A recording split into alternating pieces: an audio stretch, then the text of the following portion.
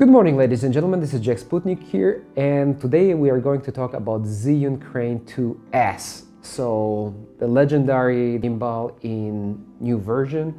And there's been a lot of videos on YouTube about about this gimbal, what is it for, and is it good or is it bad. So I'm not going to talk about all the unnecessary details. I just want to talk about my personal experience and my recommendations. Who is this gimbal made for, and what is great about it and what is not so great.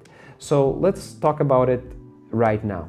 So one of the things I love about this gimbal is how it's made. Like it's really, it shouts quality, you know, like everything, like even this golden logo, look here, Zhiyun Crane. You can see that it is very well made. It is a great piece of equipment. One of the things I love is this axis lock. This is super important because like when you lock it, it really stays in its position and you can lock all the axes here. So when you want to transport this gimbal, you see, it locks and it stays. So when you want to transport this thing, it's very easy. This is one of the things I really appreciate.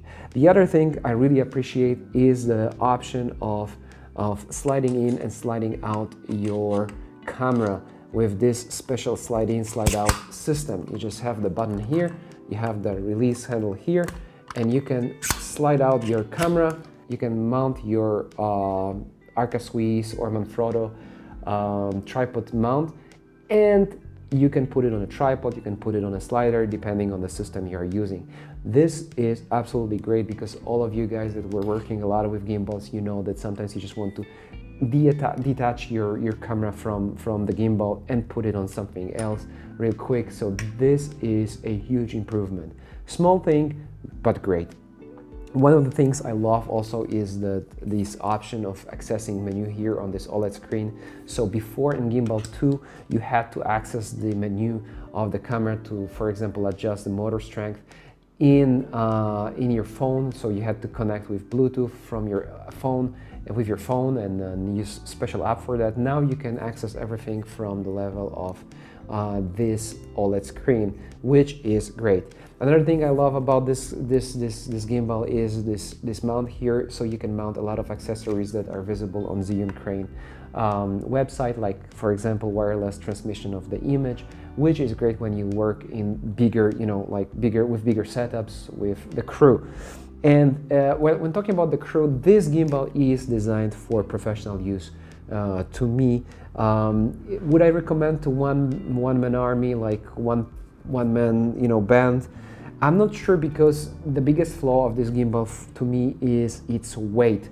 It's very comfortable, by the way. You know, this handle here is very comfortable and it's made of carbon fiber, so theoretically it should be light, but when you put something serious here, it is not very light.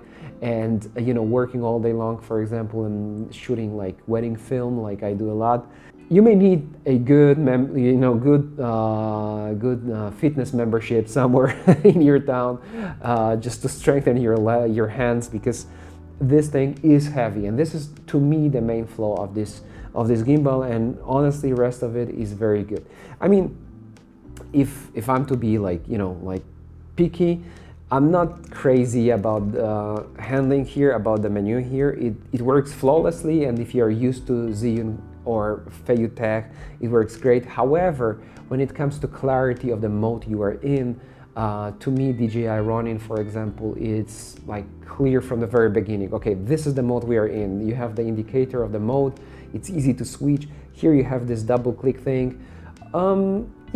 Handling is not difficult. If you are used to gimbals, it's okay. But if you're a newbie and you want to start right away out of the box, you have to do some, there is some learning curve there. But hey, this is just a little thing. The other thing that this gimbal gives you is the ability of shoot vertically, if this is something you're up for. Social media thing and stuff. Some people want to shoot vertical videos nowadays, so you have this option. This gimbal allows you to do that. And you also have special support for bigger lenses in the box to make it even more stable. So now let's talk about stability. When it comes to stability, this is when this gimbal shines, really. And this is something I left for, the best I left for the end. Take a look at the shots. It's been just casual walk with my family, with my son and with my two sons actually, and my wife.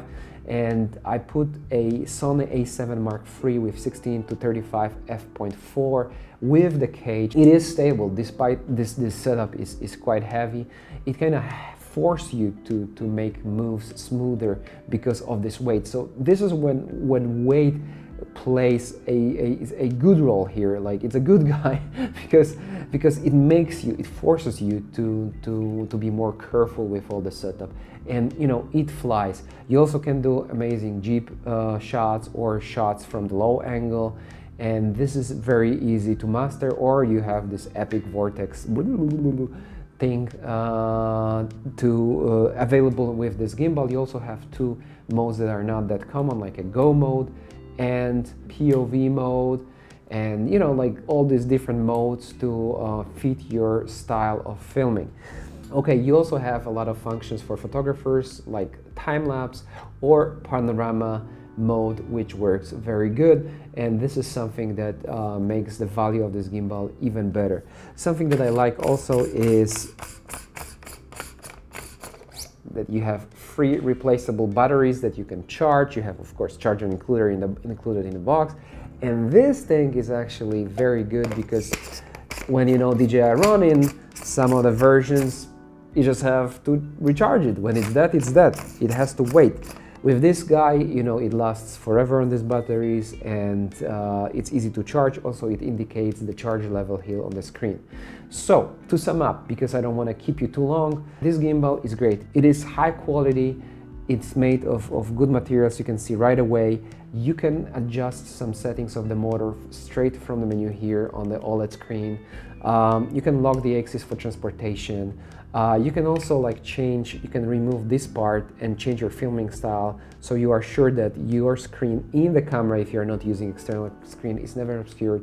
So there's, it's clear that Zhiyun was listening to their users, to some suggestions of the professional filmmakers out there, and they improved a lot of things here.